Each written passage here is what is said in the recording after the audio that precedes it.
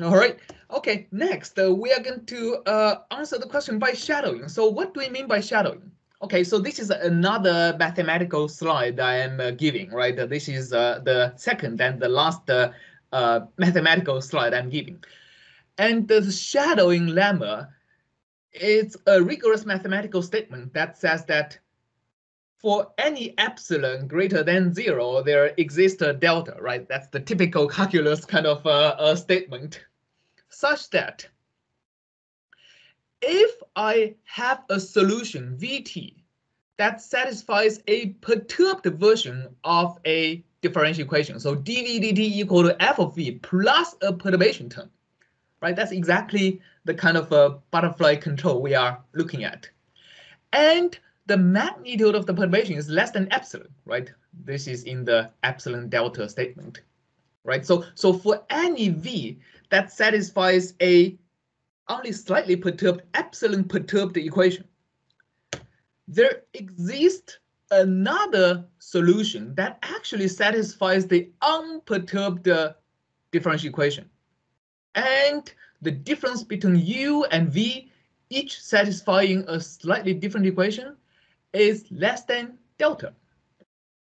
Okay, so this is all math. Let me put it in language. That's if I have an equation satisfying if I have a solution that satisfies an equation with a slight control, right, with a slight perturbation, then the solution is going to be very similar to a solution to an equation without the control.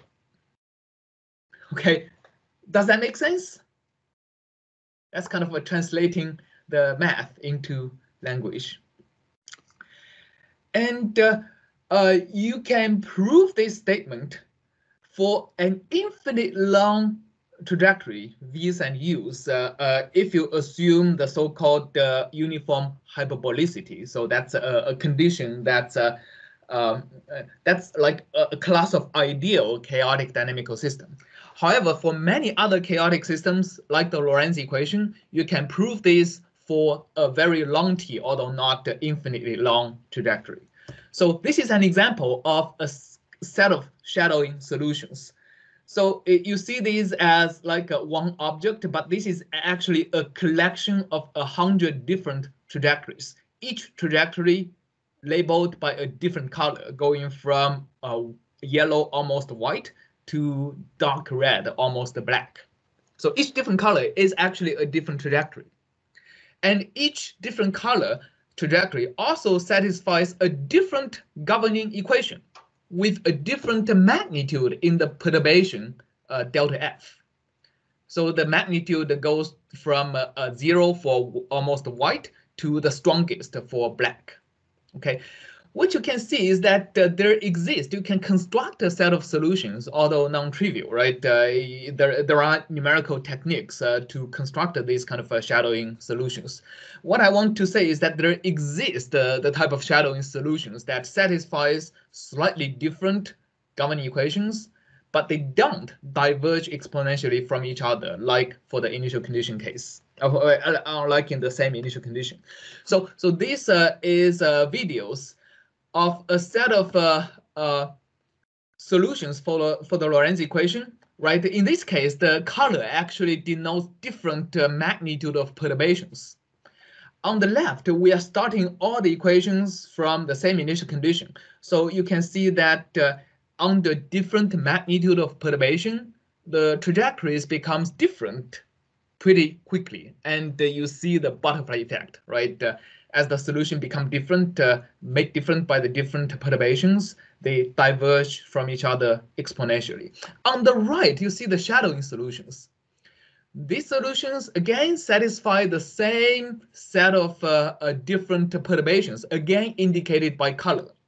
However, as time evolves, they stay together, they shadow each other, right? They don't diverge at all. I mean, it turns out for Lorentz, you cannot shadow that for infinite time, but it's actually very significant amount of time compared to the divergence of the nearby trajectories. So left and right are evolving actually at the same speed. So this is shadowing. So what's the consequence of shadowing?